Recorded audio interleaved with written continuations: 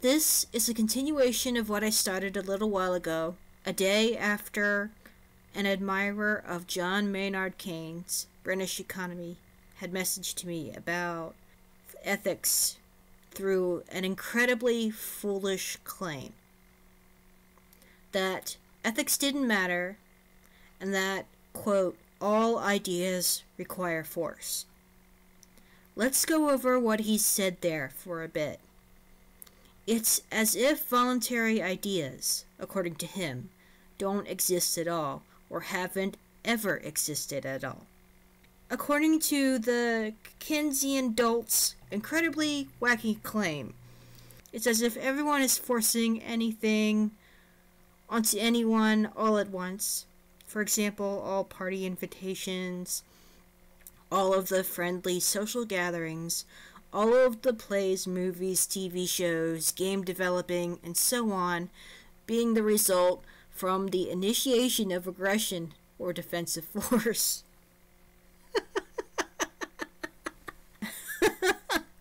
If that were true, then humanity... I'm sorry, it's just... I remember when he first sent me that message on Twitter. If that claim were true, then humanity wouldn't have evolved to adapt and live together in groups for very long at all. Keynesian Dolt wouldn't have been born. I know I wouldn't have been born in the year 1984. It's possible that he, in part, did not mean what he said in a literal sense. However, he still rejected the basic fact that good ideas don't require the use of force. He didn't agree with this positive statement that good ideas don't require that.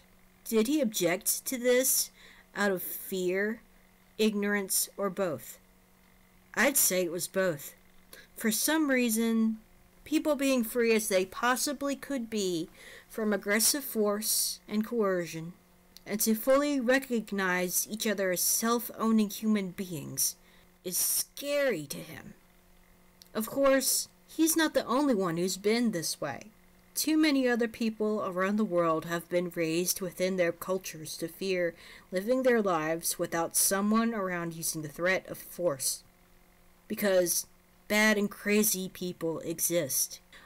Officers of the growing police state, the policy enforcers, are far from righteous and noble as many believe them to be.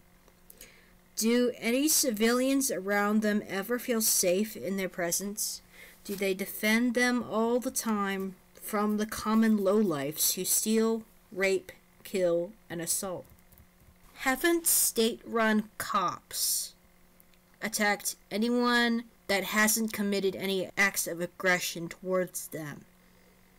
Don't they kill dogs that aren't in their canine units without any second thoughts?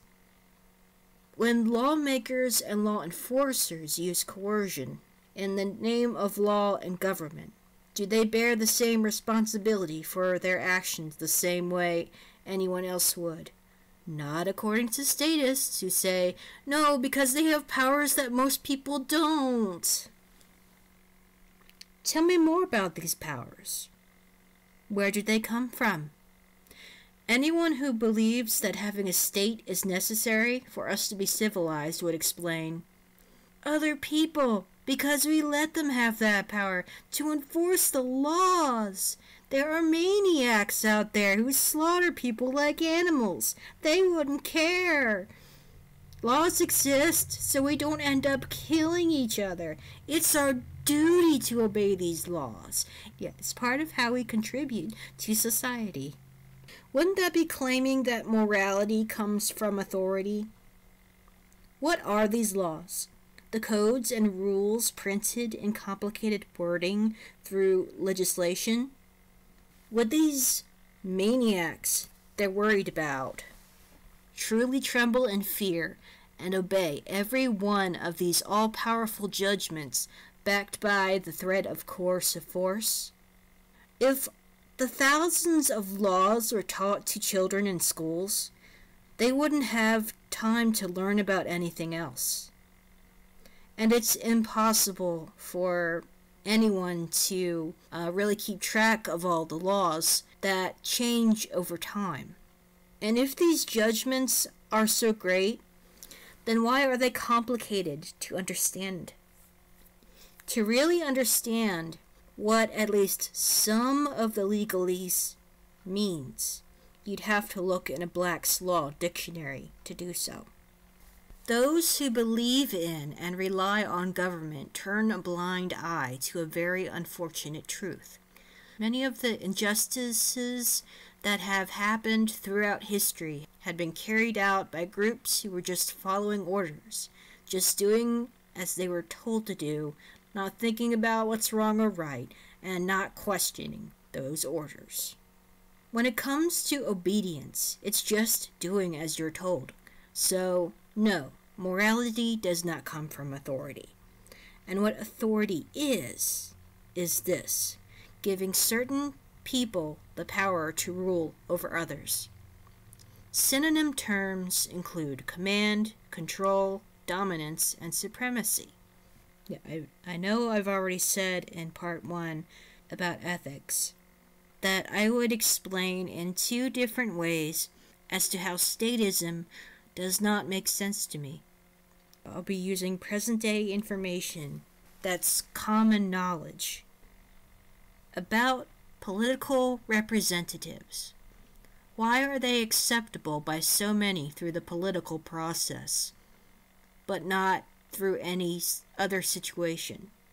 Socialist communities vote for candidates by paper ballot or by using voting machines so that one of them can be elected to be president, the chosen leader and commander of USA Incorporated. They participate because they believe in this process and that the men and women who say they'll help provide for them represent them. Why would they say that these elected officials represent them? Because they're allowed to do things we're not allowed to do? If I went from door to door in my neighborhood telling them what they can and cannot do while saying that I'm representing them, they'd look at me as if I'd lost my mind. They'd tell me to leave, and some may get upset, say I'm going to call the police if you don't leave. Politicians are humans like us. They breathe the same air as we do. So why are they allowed to be put in charge? Because, quote, consent of the governed? That term itself is a bizarre, contradictory phrase, a loaded term. When someone consents, then he or she agrees to do something voluntarily. Another word for govern is the word control. To consent and to be governed are often mutually exclusive. To consent to being governed by others rather than to be given the room for self-governance, wouldn't that be consenting to having each other enslaved within our current political system? Politicians are recognized by the larger majority as more than just human. They're allowed to be given these seemingly superhuman powers that is imagined by their voters to call for policies to be set in place. Authority in this way is a faith-based belief that certain groups of people are in the right to rule over others. If anyone disobeys the commandments of the ruling class laws, then they are deemed sinners and deserve to be punished and caged, be cuffed, treated like a criminal, and taken to prison. One of the most crazy things those subjected to authority say to justify and cling to these core beliefs they were told over and over again since childhood is, quote, we are the government. Well, do they get to write the laws? Do they get to boss others around? Do they get to take one of their own disobedient citizens away and lock them up in a cage? Do the voters get to do that? Those who aren't within the police, those who aren't legislators, those who aren't judges? If the answer is no to each of those questions, then they would be caught in being dishonest to themselves. Statism, in this way, is a cult religion, the ugly political religion. It is the most dangerous one of its kind. And this religion is through many forms, depending on how oppressive a government is and how big it is.